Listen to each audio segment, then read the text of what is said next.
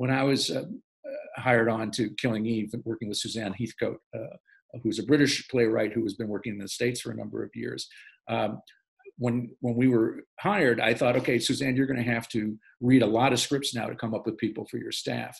But I was told by Sid Gentle, the production company, that they already had been doing that, and they actually they had 10 writers they wanted us to read, which I initially really resented because I thought it was the showrunner's prerogative in the United States it is to find out who it is you're going to read. I mean, you can take suggestions from the studio and the network, but based on your own experiences, you have plenty of people you want to read, and you want to get as wide a pool as possible. So I had a chip on my shoulder when I read these scripts until I read them, and they were terrific.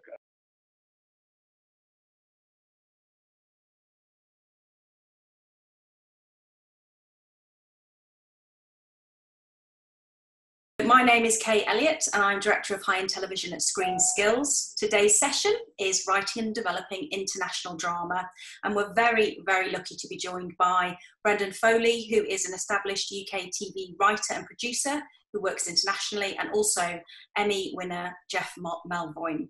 And without further ado, I'm going to hand you over to our fantastic Brendan and Jeff, who'll take you through today's session. Thanks. Hey there. Thank you very much, Kay, from us. And a big thank you to Jeff, who's always being asked to do such things as today. But he's a fantastic person to have on this, not just as a incredibly well-established showrunner in the States, but also as someone who, among many other things, set up the Writers Guild Showrunner Program, which is the best in the world at what it does. And so between us, we hope we'll be able to make it fairly entertaining. It's covering writing and development internationally. I'll try to stick mainly to the development side and the practicalities of how writing and development happens in different rooms and in different parts of the world.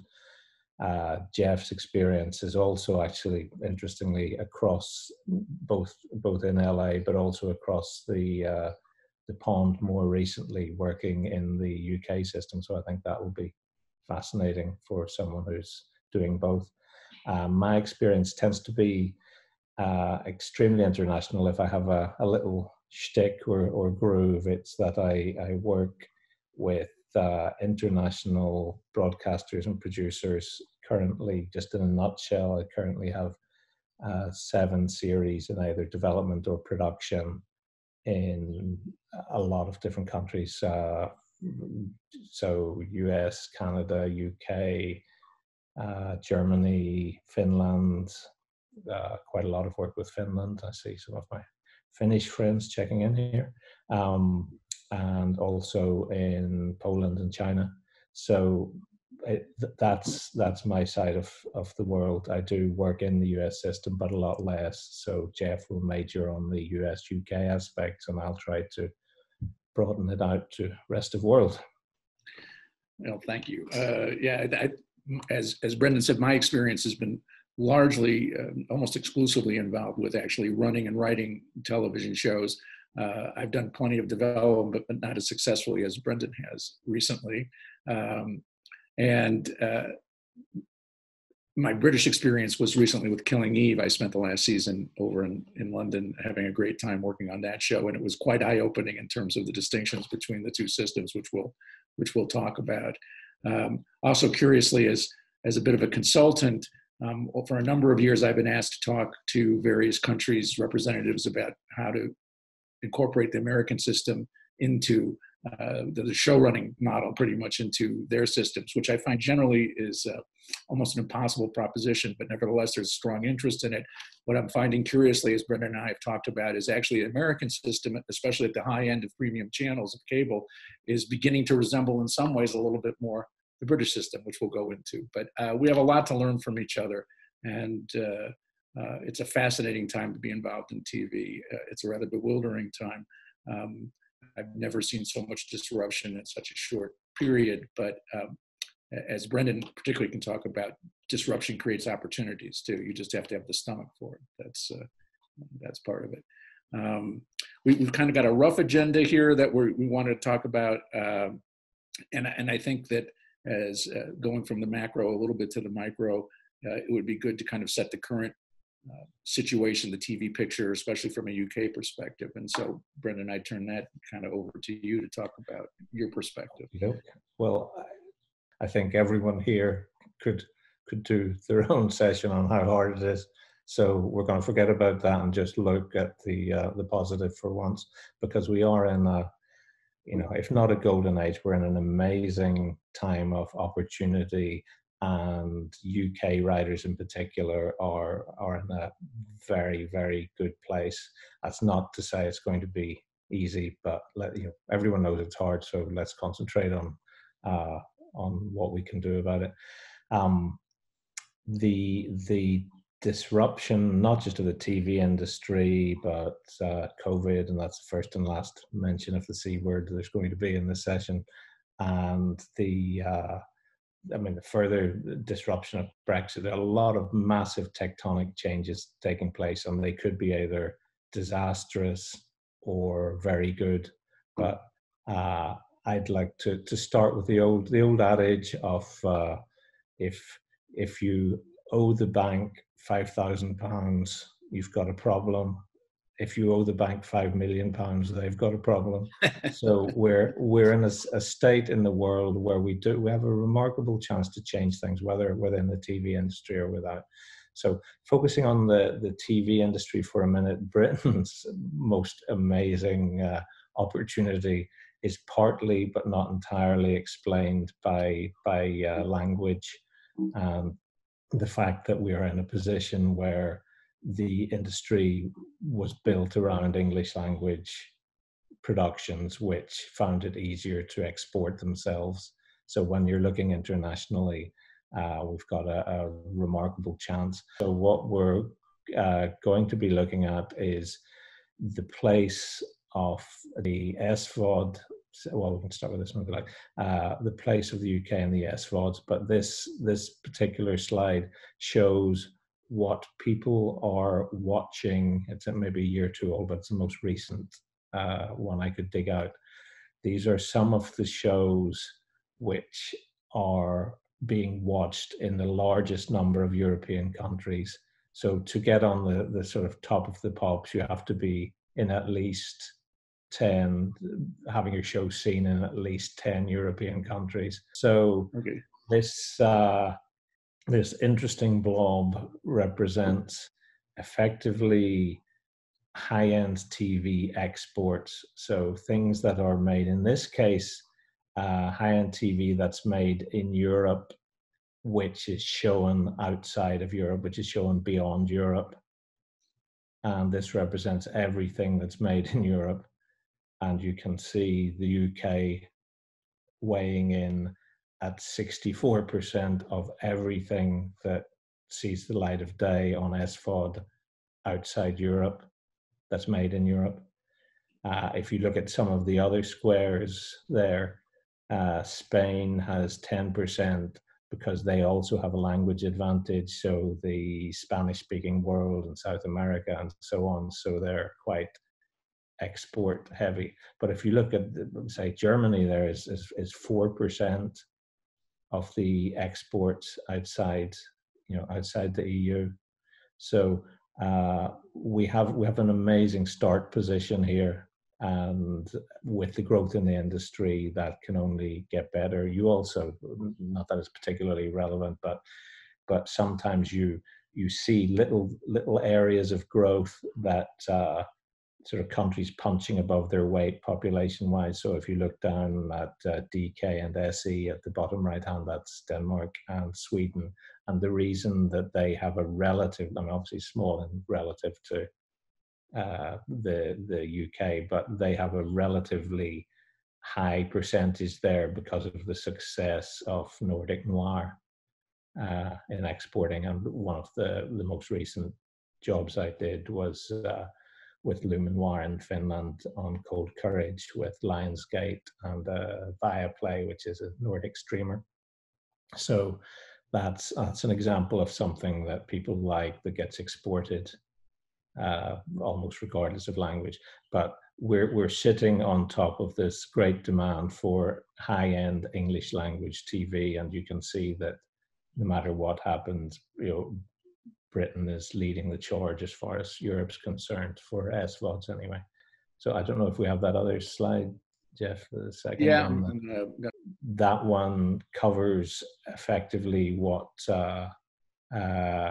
people are watching in Europe. There we go. Thank you very much. Glad you're doing it and not me. Otherwise, we'd be doomed. Well, fine anyway.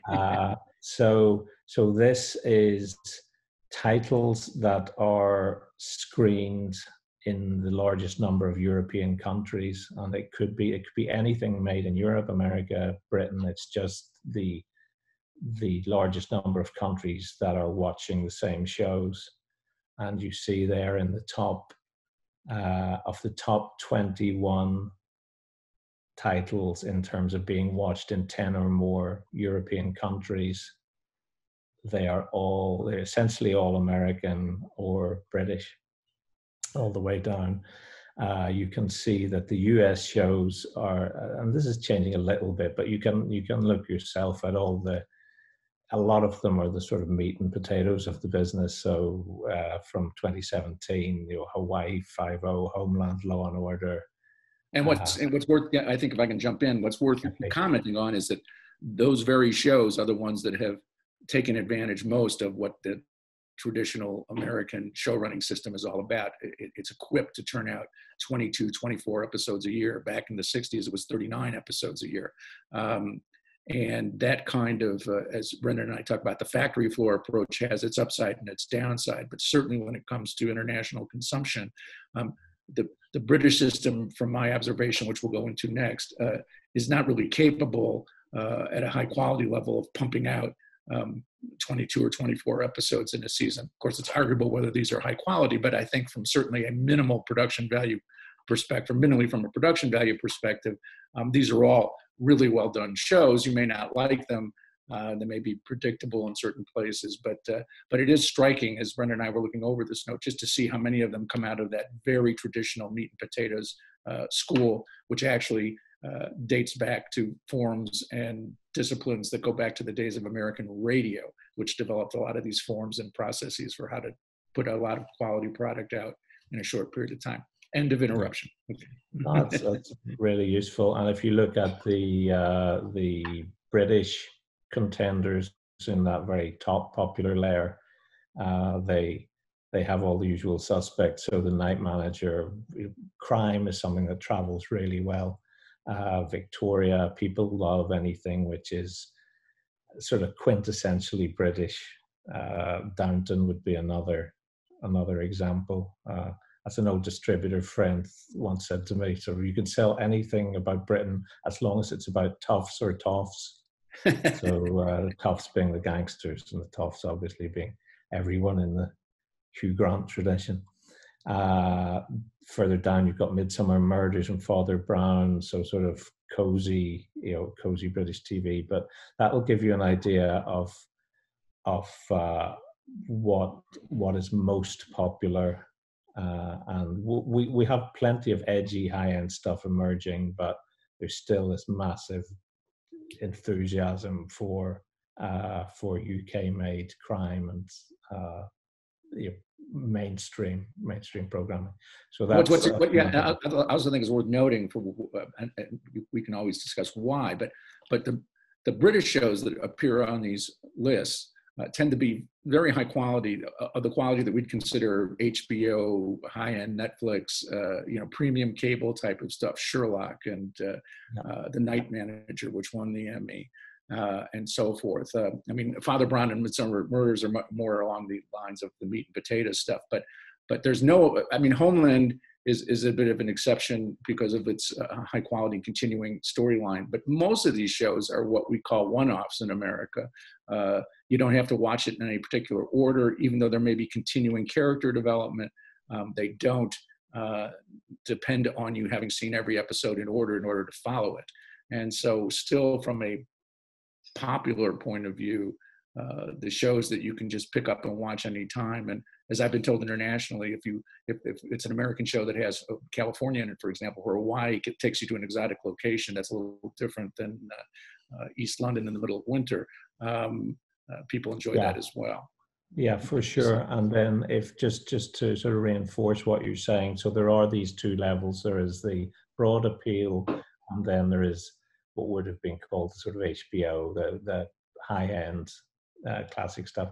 And whatever way we slice this hour, we'll be hopping back and forth. But in terms of the high-end stuff, just for a second, if you think about, The Crown, Peter Morgan, Peaky Blinders, Stephen Knight, Bodyguard, Jed Mercurio, Killing Eve and Fleabag, Phoebe Waller-Bridge, Black Mirror, Charlie Brooker, Good Omens, Neil Gaiman, Gentleman Jack, Sally Wainwright, Sherlock, Mark Gatiss, and Steve Moffat. All of those are driven by the creative vision of a writer. So it's like a writer who's become almost like a brand because of their unique voice.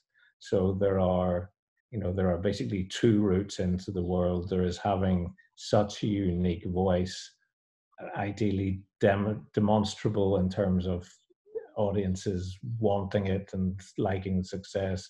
And there is also hitting those genres which are most popular for an international audience coming out of the UK. So those are two possible routes to success. One of the things that intrigues me and that Brendan and I have talked about is the distinction between, even amongst the most popular and accomplished writers in England and the UK, is how much actual power, production power, do they have over the shows that they are working on. And I had the chance to meet Jed Mercurio. In fact, Brendan, you were there at the Writers Guild of Great Britain event that we did. And I was surprised having a pint with him afterwards to talk about how little impact the success of Bodyguard seemed to have on his ability to get his next show on the air with the BBC. He had to kind of stand in the queue with everybody else, which in the United States would be very different. If you had a success on the magnitude of that show, people would be lining up to do your next show. But here, because of the way things are done, because in England, the way things are done, it's a different system, which maybe is a good segue. Should we go into the discussion of distinction? So I put together a little bit of a slideshow, and I hope it's not too didactic, but Brendan will be free to interrupt me, and we'll talk back and forth across it. So let me see if I can get this going. And so the nature of this is to talk about the distinctions between the two systems. And to start with, we have Oscar Wilde, who said we have really everything in common with America nowadays, except, of course, language. And to which I add show running, which is a uniquely American concept. And the question becomes, why? How is it that our two countries do things so differently? And the answer is that we have very distinctive histories when it comes to how media was handled by them in terms of who controls radio and television, which involves different economic models, a different culture that not only produced the economic models, but then infused the economic model. And then the traditions that have become so ingrained that, for example, in the UK, I think, even though the BBC has certain attitudes that were very much promulgated by the very setup of government control, some of those same attitudes and traditions then permeated the more commercial networks, even though they didn't have the same constraints.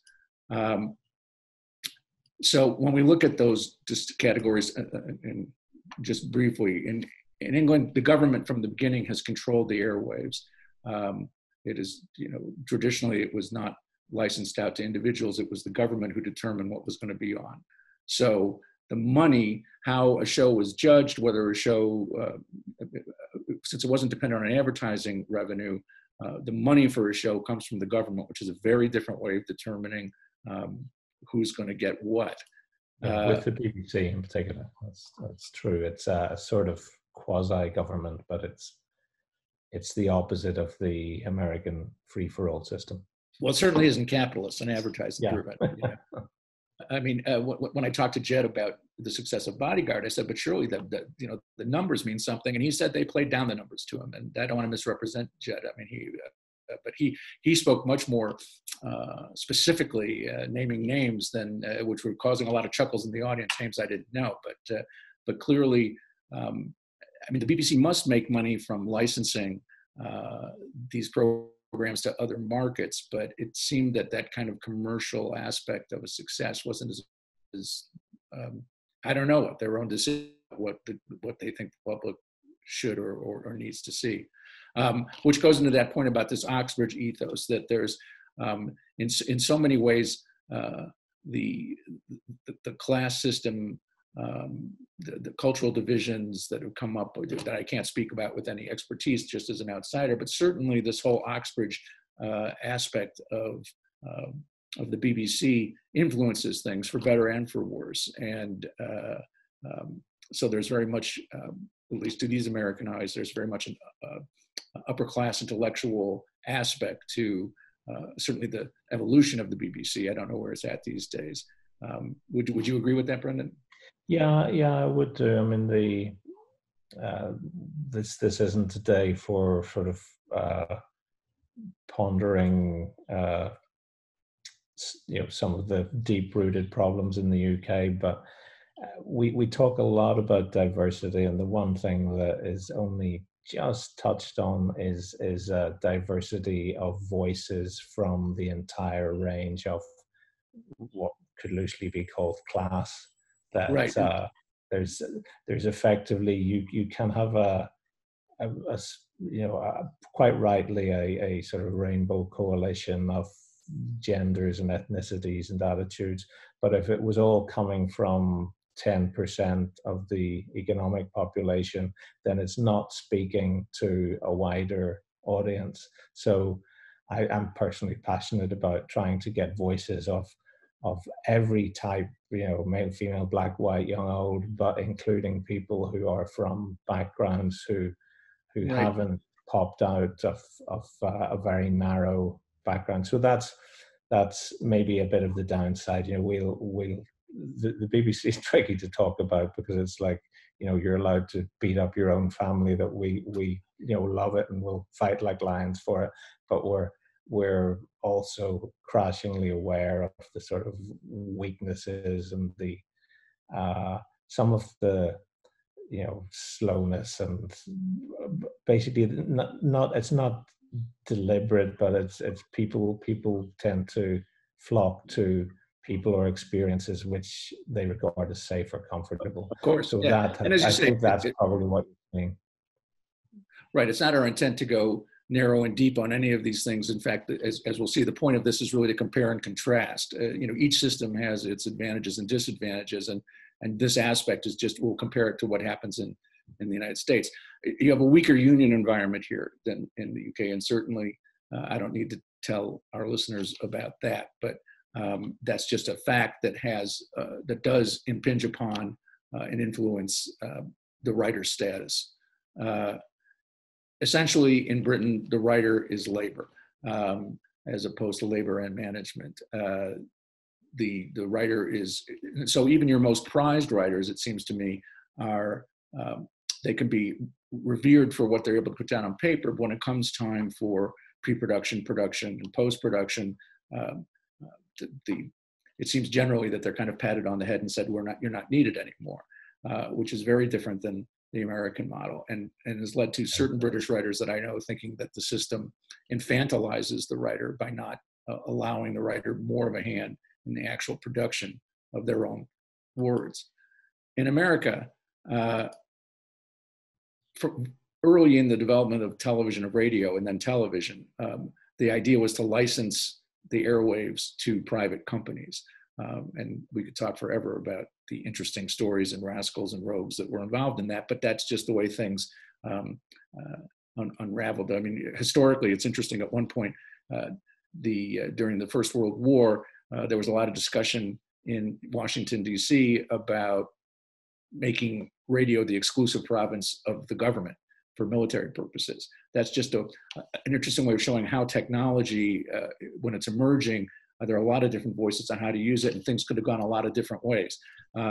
And in the case of America, it went into the hands of private enterprise. So you were given a license to operate on certain frequencies, and then it was up to you to decide how to sell the airtime. So in a curious way, the shows that developed were really ways to get people to listen to advertisers. So it wasn't like somebody said, and I find this a little different than probably Britain's attitude. The idea wasn't let's show people interesting shows or shows they want to watch.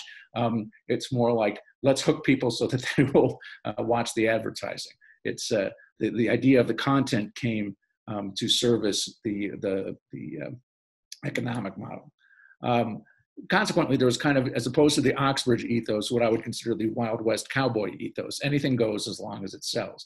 And that can produce excellent programs, and it can also produce terrible programs. But the whole impulse and what shapes the market and what's going to move somebody to change is going to be different than in one where there's a fair degree of creative intellectual judgment being exercised. In America, it was much more traditionally just bottom line judgment.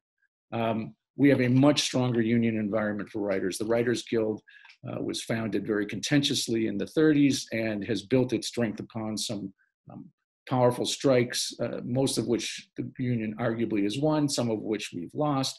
But the fact is the union is a very strong force. And currently, for example, we took a job action where because our leadership decided that the packaging that goes on in the United States, in which agencies have a very active role in assembling TV shows and movies, that it was decided that that was not in the writer's best interest. And so we were asked to fire all our agents unless they changed their ways. And so right now, a lot of us, and me included, I'm a CAA client, I don't currently have an agent.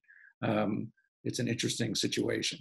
And as far as the showrunner is concerned, and writers in general, the writer is a writer-producer. There is this hyphenate, and which makes you both labor and management. So that, as we'll see in the next illustration, in America, the showrunner has tremendous influence that is just not known in the UK at present. Could I just chip in on one slide? The writers' labor and management certainly in the showrunner world and really through writers' rooms in the States, this is the biggest difference. What you touched on in the UK is that our greatest weakness has been that traditionally UK writers have been sort of wrapped in cotton wool or sent off to their attic, and then they deliver either on spec or paid a script or a series of scripts. Then they're patted on the head, they're given a small bag of money and told to jog on to their next job.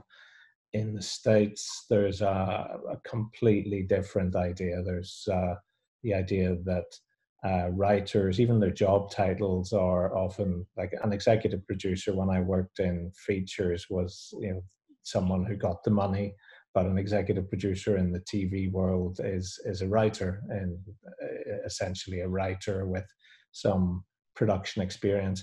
So we because of our limited time, we'll broaden this out. But the basic thing that drives me nuts is that if you talk to any writer in Britain, they all 99 out of 100 say, I want to be a showrunner. And it's understandable because there's a sort of illusion that, hooray, I want to wear the captain's hat. Can I wear the captain's hat? Yes, I'm the captain. But the underlying problem with that is that if 5 minutes later someone shouts iceberg dead ahead, fewer people are keen to wear the captain's hat.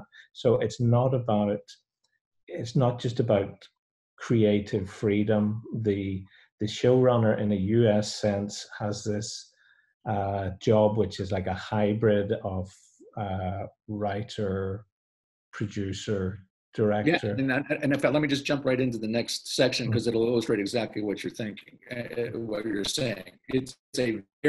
These are responsibilities that are built into the differences of the two systems. And so here we take a look at the British system, and the network and the studio are at the very top, and this is a clear hierarchy. And then look at the next level of responsibility. Let's start on the right with the producers unit. That's somebody who's actively involved in approving the scripts and running things. The director is hugely important. And then on the writing side, the lead writer is not represented, or the head writer is not represented at that same tier. It's the script editor, which is a title and a position that just doesn't exist in the United States. And again, this is all general, and there can be exceptions that prove the rule, but I've done a fair amount of talking with others, but this is certainly my observation from my experience in England, that this script editor, and there's often a story producer as well, who would be part of the producer's unit, they're the liaisons between the studio and the lead writer. The lead writer is not communicating directly to the studio or network, but communicating through these intermediaries. The story producer would be on set to handle any problems that come up. The script editor is more remote from the set and dealing almost purely with literary matters. And what's also fascinating to look at then is let's go down from the script editor, and you see there's the lead writer, and then who reports to the lead writer? The script department, which a term I use rather facetiously, just like the wardrobe department or camera department, not to put it down any of the departments of the HODs, but the fact is, the writing is put on a level no greater or no lower than any of the other craft departments that go into the creation of a show. So where does the power reside? Well, when you follow through from, when you look at the director and the producer's unit, the department heads, the cast, post-production, everybody feeds through the producer's unit and the director. One fascinating snapshot is that in the UK, the director, at least on Killing Eve, we did 4 directors, each doing a block of 2 episodes. The director hires her own or his own editor and works with the editor in post, where the lead writer is not even allowed, not even invited into the editing bay, which to me is very much the movie system. The director has a lot more intercourse with the studio and the network. The director deals directly with the cast. The lead writer traditionally has very little conversation with the cast in the sense of being able to change things. If the cast has a problem, it would often go through the story producer or the script. You know, it's an elliptical and a rather obtuse way of getting changes made. So this is a general portrait, but when we look at the US system, there's the showrunner right at the top, sharing power with the network and the studio. And the network and studios certainly have a lot to say about what goes on there. But the fact is, when it comes to the actual organizational hierarchy, look at the next tier. Everybody reports through the showrunner, directly or indirectly.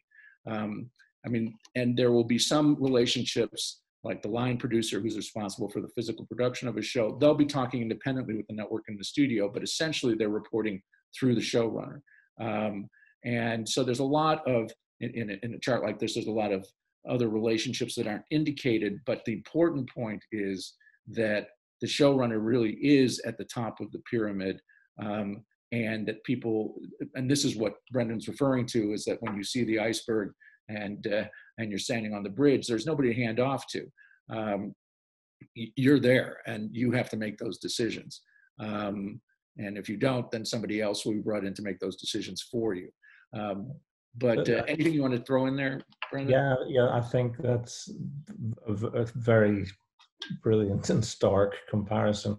So when some of this is about terminology, when we say showrunner, people bandy the phrase in the UK about some of those amazing, talented, creative people behind those big series that have traveled the world. But by and large, they're not showrunners in the US system. They're effectively a very powerful head writer who then delegates usually everything apart from the writing to other people. So it's effectively like a king or queen writer rather than a showrunner. And that's why I say be careful what you wish for to some people. Because of the way the industry built up in the UK, a lot of us came out of journalism, for example, but journalism, theater, writing books, TV was not, as it is in the States, a giant thing in itself until recently. Yeah, so that headache. Sorry, go on. No, you finish. I just have one more point to make before I take the slide off. Go ahead. That headache with the British system. So it's great if you just want to write, that's fine.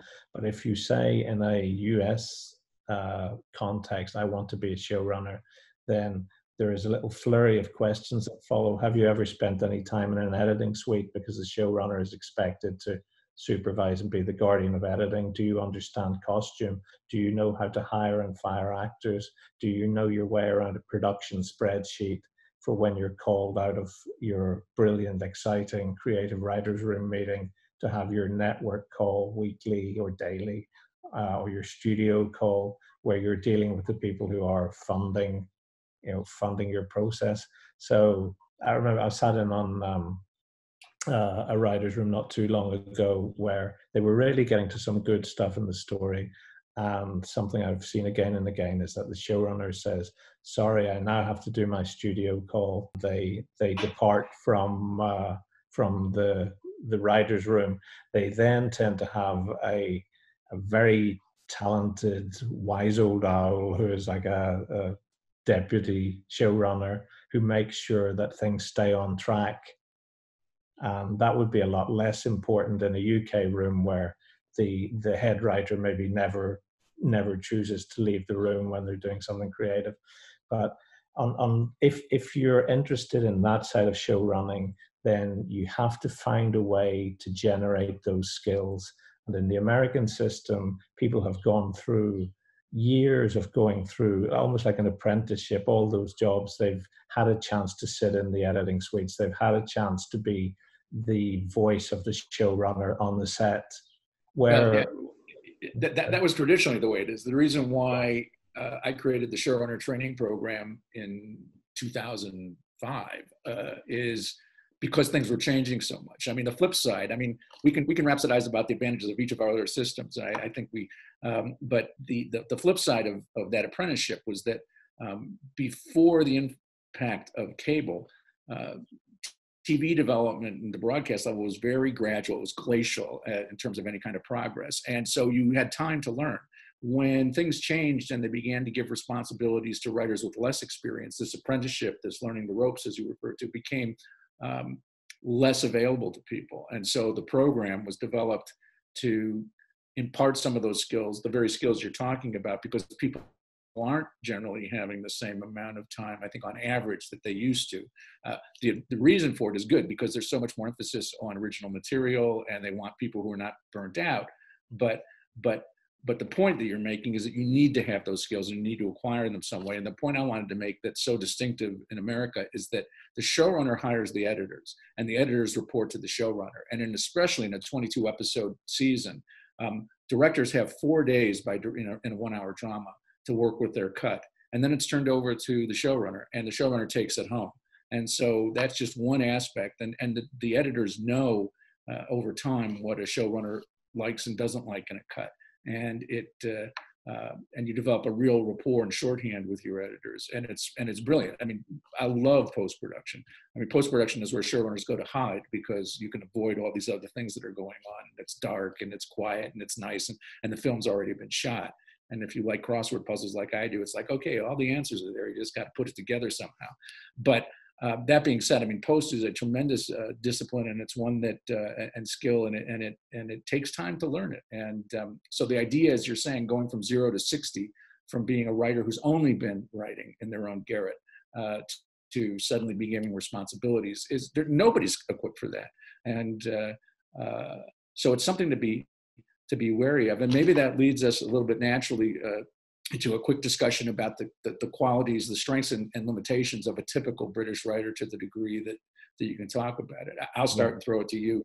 But I, when I was hired on to Killing Eve, working with Suzanne Heathcote, who's a British playwright who has been working in the States for a number of years, when we were hired, I thought, okay, Suzanne, you're going to have to read a lot of scripts now to come up with people for your staff. But I was told by Sid Gentle, the production company, that they already had been doing that, and they actually they had 10 writers they wanted us to read, which I initially really resented because I thought it was the showrunner's prerogative in the United States it is to find out who it is you're going to read. I mean, you can take suggestions from the studio and the network, but based on your own experiences, you have plenty of people you want to read, and you want to get as wide a pool as possible. So I had a chip on my shoulder when I read these scripts until I read them. And they were terrific. Pound for pound, these 10 scripts were better than 10 typical American spec scripts I would read. They were more original, they were more mature, the craftsmanship was terrific. I thought, this is amazing. And I think that that's a product of British writers have to be more self-reliant. They have to show more initiative because you have to scramble more from job to job because you can't attach yourself to a long-running show for 3 or 4 years. In most cases, it was not unusual to find, in my experience, a writer who not only had just written a radio play and a television series, but had a play on in Manchester, right there. And the versatility and the intelligence was breathtaking to me. The flip side of that is when we got in a room with some of these writers, and they're all lovely people, is there tended to be a certain reserve, almost defensiveness or resistance on the part of some of them for writing to satisfy another writer's vision, which is what you have to do when you're part of a writer's room. And again, that was a product of, they had no experience with it. And everything in, I think, the typical British writer's experience teaches them to be wary of trusting anybody or getting too divorced from your own sensibility. And there's kind of a poor but proud quality to being this labor. Okay, I may not get paid as much, but I'm proud of what I'm doing and I'm going to fight to protect it. And every writer, certainly I can recall in my own career, a tremendous learning curve when you first are hired on writing staff and realize that the job is to be collaborative and nobody's attacking you in the best sense. It's just trying to get the work to a certain place. And if you can take the advantage of 6 other really great people in the room, then that's all to the good. But normally we're pretty defensive and say, no, it's my job to write it. And to the degree that anybody has a suggestion, it's a criticism of what I've done. Anyway, to you. Yeah. I agree completely. We all have strengths and weaknesses. Just to finish on the previous point, if people are more interested in being showrunners or taking a lead, there are ways for UK people who don't have the experience of going through a big TV machine. For instance, I came out of, I was a writer, producer, director in features, so I knew about producing features and knew about directing features. So you can bring whatever skills, if you're used to making shorts and so on, if you know the editing process or the economic process. Just where we are in the UK now is stand on any dunghill if it gives you elevation. If you've done something, if you've had one of those experiences, no matter where it comes from, if it comes out of theatre, if it comes from books, journalism, whatever, just try to learn those bits of the business which are not about being patronized and put in the corner and told, right, you're the writer, right, thank you, there's your small bag of money, your work here is done. Just that, you have to somehow get from that to being part of a big outward looking industry with lots of different skill sets. And it is possible, but it's not easy. So just sort of saddle up for that particular journey. Then coming on to what we were just talking about, and I know time is pressing, but one of the difference in rooms is that the American rooms were based on the industrialization of writing, and it was a brilliant system.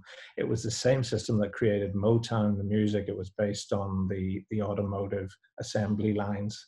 And then Motown did the same thing with creating hits, the Hit Factory, Hitsville, USA. And in the 60s in particular, when there were very large runs, it made total sense that you needed a small army of very well coordinated people to deliver them.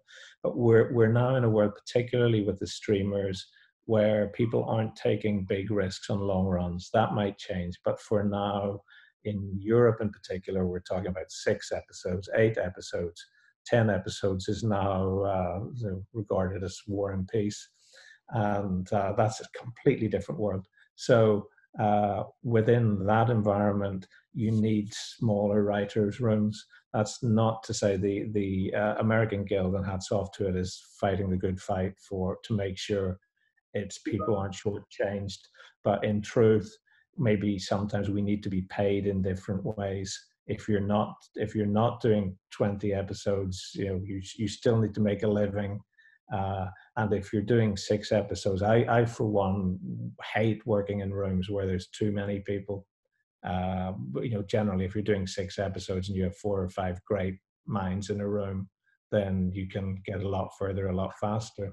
And also, you don't have the advantage of being able to, if you've got a run of 22, everyone can get 2 episodes or 3 episodes to write, and that makes economic sense. But if you're writing 6, sometimes I'm doing something with my friends in Finland and Germany, and it's 6 episodes, and I'm writing all 6 because it is actually better and smarter and faster to do that if you've got a relationship. It's based on a book, and I have a strong relationship with the original author, and we can go back and forth. So that actually makes sense. Whereas in other development I'm working on, you have to have other people. For instance, I just finished something with China, with Croton Huatse. They were a bit crestfallen when I only talked about doing 12 episodes, because a normal first season run in China for their streamers is up to 60 hours. Yeah, I mean, when you look around the world, like in Mexico, 120 episodes, things like that. But I think a point to be taken is there's now a great variety of different circumstances that writers will find themselves in these mini rooms, which doesn't necessarily mean a smaller number of writers, but it means it's for more limited time. Those have become more popular in the United States, not because writers like them, but because the studios like them, especially in a short order where they want most of the scripts written before production begins. That's created its own set of problems, because the very qualities you were talking about of apprenticeship are being denied writers, because they'll be in a room, the scripts will get written, you might write your own script, but then you don't get to see it through.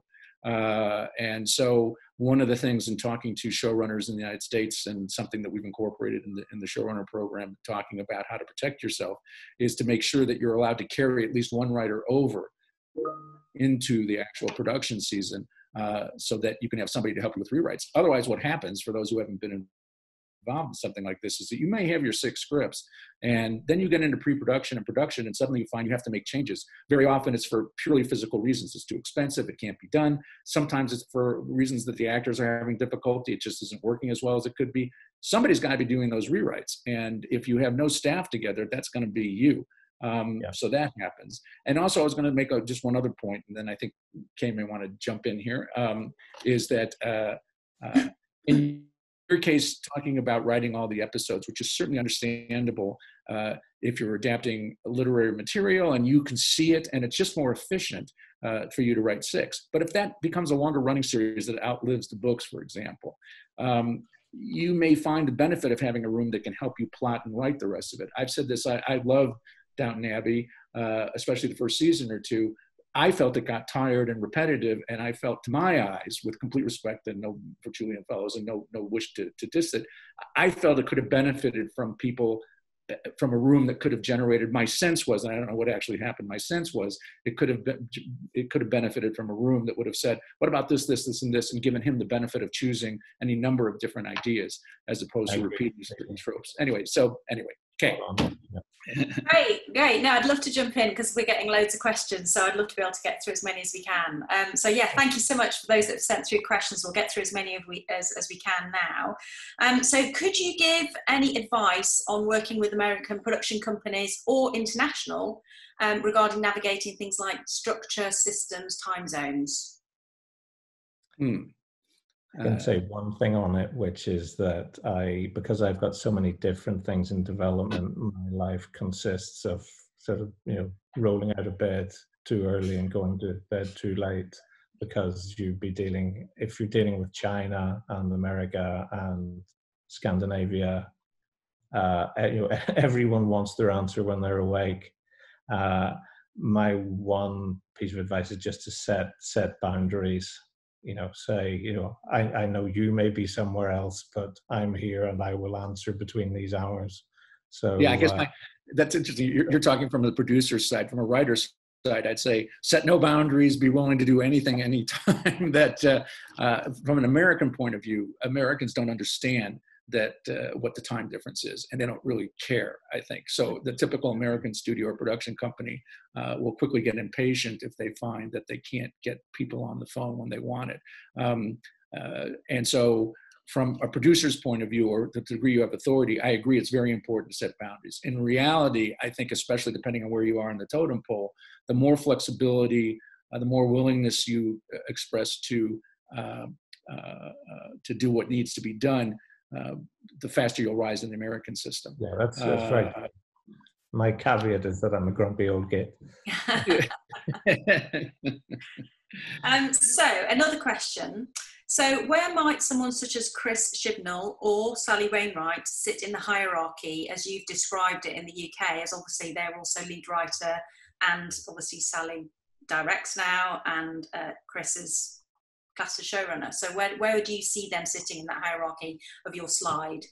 Well, without obviously I can't speak for them, but in general, I think there are very powerful creative forces who, either because of their experience or their choice, choose not to be in charge of everything. They choose not to be king of the world. That doesn't mean that if they want something to happen differently, if they basically put their foot down about something, it will happen. So there's a sort of dotted line that with that top layer of effectively head writers, who are sometimes called showrunners, but who aren't doing all these other functions. There are producers in the UK doing them. There are directors doing them. So all of those things are happening. But if Sally Wainwright wanted something to be a certain way on Gentleman Jack, then, and lo, it would happen, and the people working around her would. But I'd say that structurally what she's done by becoming a director is put herself at the head of the class, because the director does hold tremendous power, in my observation, in the British system. And so I think that automatically gives her a certain authority that allows her to dictate things. I don't know if Jed's directed, but even somebody like Jed. I talked to one again. I don't, just because I haven't asked him permission, but one of those big players quite recently said to me, someone comes to me and they wave two costumes in front of me, and I said, I don't know, I'm just a writer.